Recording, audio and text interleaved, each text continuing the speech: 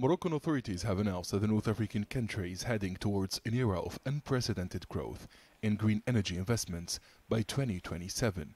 The country's capacity in renewable energy totals approximately 4.6 gigawatts, with 852 megawatts dedicated to solar projects and a $3 billion investment.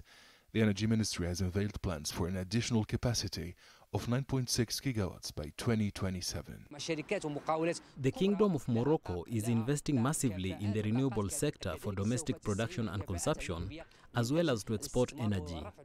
Moroccan authorities and companies are working with gigantic international partners to succeed in this ambitious transition.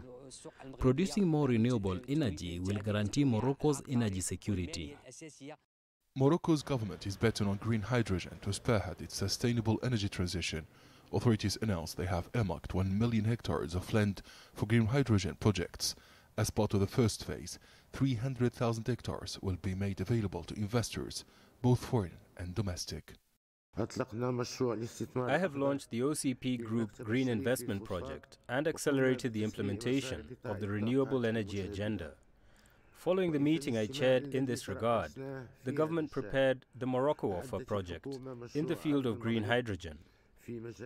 I invite the government to speed up the implementation of this project to make sure the requirements of quality are observed, to leverage our country's significant potential in this regard, and to meet the expectations of leading global investors in this promising field.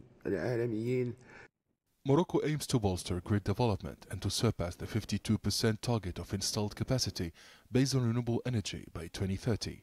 Economic observers say this ambitious project will require an investment of $9 billion. The $9 billion will be necessary to boost the sector by 2030.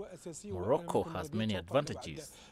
First, its closeness to Europe, which is its first economic partner. Second, it has a huge wind and solar potential, which make it a competitive player globally. This investment will create thousands of jobs by 2030 and up to 27,000 direct jobs by 2050. Morocco's energy production ambition is part of a larger strategy to deliver the 2021 New Development Model, which would see the country achieve a GDP growth above the current 3%. The North African Kingdom also has ambitions to boost energy production to power socio-economic development.